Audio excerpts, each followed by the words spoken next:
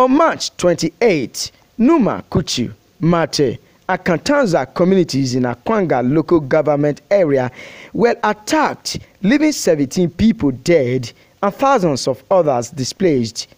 The trauma from the attacks by suspected herdsmen is still visible on the faces of residents. It wasn't an issue that one will say, we stay to ask why he's running. But everybody was just running for their life. But the certainty of safeness, no one can explain. The National Emergency Management Agency, NEMA, has been visible and came calling with much-needed relief items worth millions of naira to affected residents. We want that there is transparency in giving it out. We pray this does not happen again.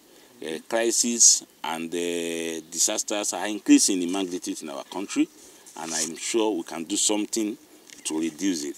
This succumb you have brought to our people, we are not desiring of it. We are desiring of peace, because our people could farm and make this. But with what you have done, because of the predicament that have befell my people, I felt we should say thank you, and thank you so much.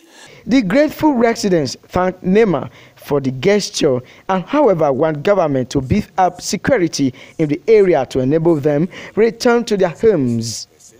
This is not given out of merrymaking. It was given out of our unfortunate situation, a situation that has befallen our very own. In the meantime, the relief material will be distributed to the affected persons under the supervision of the state government, traditional rulers, and the senator representing the area, Philip Guanka, Ogie, Ihimekmen, AIT News, Akwanga.